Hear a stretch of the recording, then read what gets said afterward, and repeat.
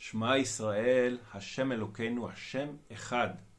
Though the above verse is not stated in Parashat Mishpatim, which we read this week, it is essential for understanding what it's all about. The Parasha gives us 53 divine commandments, which are split into 30 don't-dos and 23 do's. Most of them deal with the relationship between people, families, and work animals, and how best to respect the other, and what responsibility we owe towards the other in many different scenarios. What strikes me as amazing is the ability of the Torah to overemphasize the importance of mutual respect and helping of the needy while being hardline in its stance to not tolerate even a minuscule event of getting near Avoda Zara.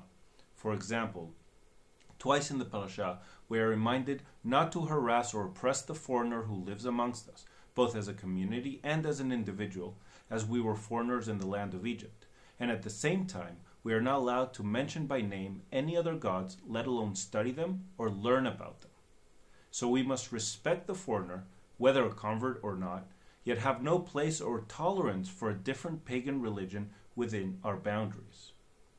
This is crucial to understand in our day and age, when the very wrong and destructive philosophy of accept everyone as they are roams and expands through the Western world.